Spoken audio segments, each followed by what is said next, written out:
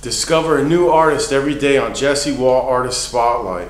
Today's Artist Spotlight is on Stephen Travers. Stephen Travers takes his inspiration from the local flora in his region of Australia, and he has a really accomplished style that he employs across all his paintings. And interestingly, he posts time-lapse on Instagram showing some of his different works in progress. And the way he paints is very methodical, and it'd be good to learn from for any artist who wants to take a look at his Instagram page, which is linked to on his website, which is stephentraversart.com. Looking through his paintings, they're just very wonderful paintings. They just all are very nice to look at, and they depict different kinds of flowers and a lot of eucalyptus trees, which makes them a little bit exotic for, I think, some people. I come from California, so eucalyptus aren't really all that exotic to me, but they're beautiful paintings. They look really nice. And one of the things that is so remarkable for me as a painter myself to see is how he treats leaves, different leaves. He seems to actually paint every single leaf. I mean, that's what it looks like. I doubt that he is doing that, but he's good at making it look like he's paid attention to every single leaf. Sometimes, like there's a painting that looks like a bamboo forest. It could be a eucalyptus forest, and maybe it has both of them in it. But it looks like he's really just paid attention to every leaf, which is really impressive. And I've seen loads of paintings from every past century where people cut corners when it comes to painting every leaf or making sure that it looks like every leaf is different, you know. So whatever he's doing, however he's doing it, is working. So I'm going to read from Stephen Travers' bio on his website.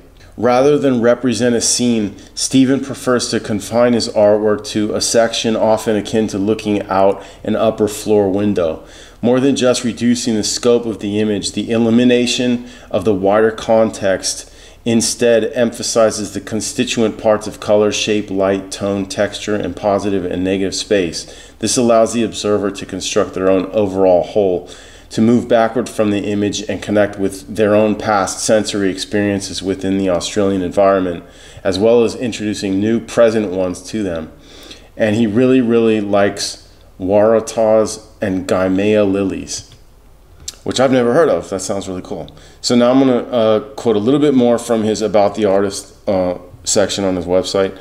Stephen's insane jealousy when his daughter's year 12 major work won a year's scholarship at the Julian Ashton Art School was a loud call that it was time for him to do something about the desire to paint he had subdued for every day for 25 years.